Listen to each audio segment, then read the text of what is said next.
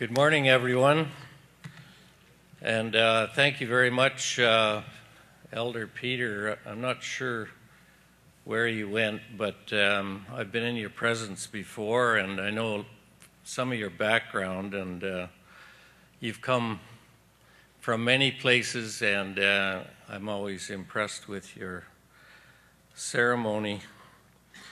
I am a politician. And I don't know what it takes to become an elder, but I'm getting there. So good morning, elders, chiefs, ladies and gentlemen. It is an honor to join Clint Davis as co-chair of the Aboriginal Entrepreneurs Conference and Tradeshow 2011. And it's a very auspicious start, and maybe this can be the start of something greater, which is an annual event. The Canadian Council for Aboriginal Business has put together a greater agenda for you with opportunities for networking and information sharing. Forums like this one today help build and strengthen partnerships and business connections, and I'm glad to be part of this. Last January, Prime Minister Harper declared 2011 to be the year of the entrepreneur, to highlight the essential role that small and medium-sized businesses play in a strong Canadian economy. Our government recognizes the importance of business development and growth to First Nation, Inuit, and Métis people. The Prime Minister himself stated that the first priority is economic development. This is obviously the most essential step for improving the lives of Aboriginal people and their communities. The opportunities for economic development and business growth have never been greater, and Aboriginal participation in both the labour market as well as economic development initiatives across the country are an important part of a strong and dynamic Canadian economy. With more than 400,000 Aboriginal youth projected to enter the labour market by 2020, Aboriginal participation in the labour market is crucial. Corporate Canada is working with Aboriginal business and communities. Already over $300 billion in potential resource developments have been identified in or near Aboriginal communities. We have Aboriginal leadership. Some examples, Chief Clarence Louie, who has led the Osuyas Indian Band to be a driver in the BC Okanagan economy. President Clem Chartier, who looks to entrepreneurship as a means of securing the well-being of the Métis. And Peta Atami, who has steered the Makivik Corporation into the most important engine of economic growth in Nunavik. They all recognize that business strengthens quality of life and self-sufficiency of their communities. Our government is committed to working in partnership with Aboriginals across the country to increase economic development opportunities.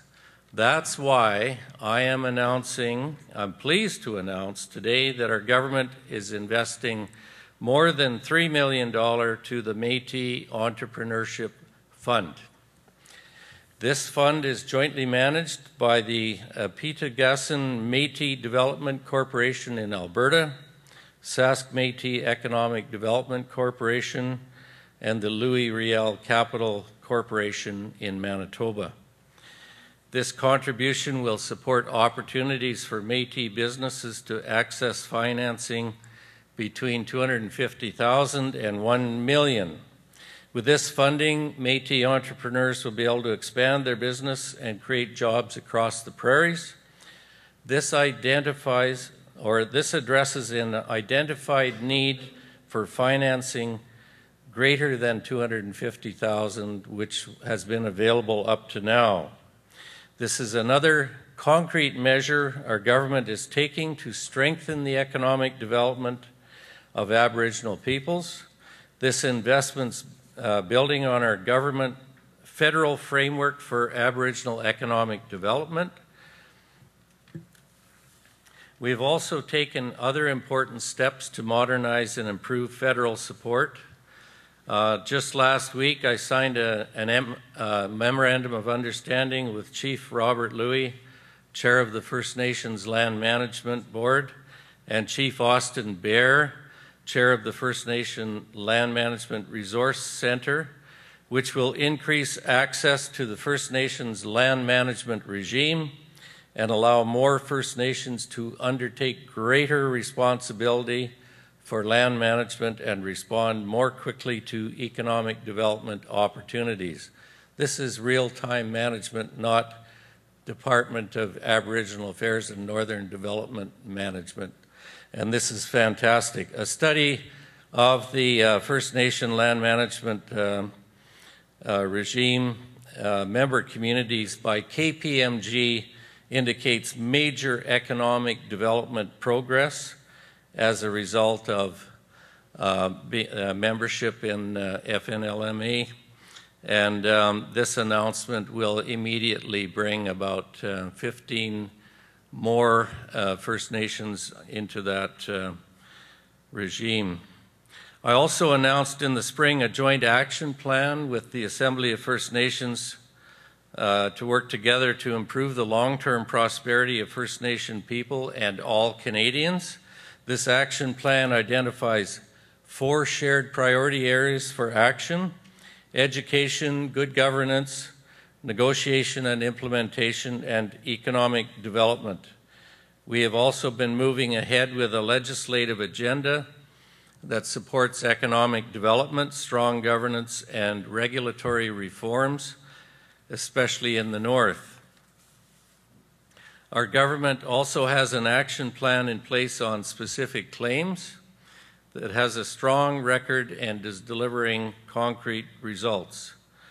Since 2007, when we started with about 1,000 backlog-specific claims, we have successfully addressed over 445. We are committed to settling these claims and will continue to deliver results. Never before have so many opportunities existed for Aboriginal people across Canada. Later today, you'll be able to join one of the workshops on some exciting resource development projects going on in Canada. From the diverse possibilities in the Atlantic region to the opportunities for potash development in Saskatchewan to mining developments north of 60 and elsewhere, a wealth of business opportunities are there to be explored. It's clear that partnership continues to grow between Canada's business community and Aboriginal peoples. Together, we are working to make strategic, targeted investments that respond to the needs of the communities and ensure they're well positioned to be full participants. As Aboriginal business people and entrepreneurs, you are key to Canada's future prosperity. So I wish all of you every success in your endeavors. I would now like to take this opportunity to officially launch Aboriginal Affairs Northern Development Canada's video to promote and share the success of Aboriginal businesses across the country. Thank you very much.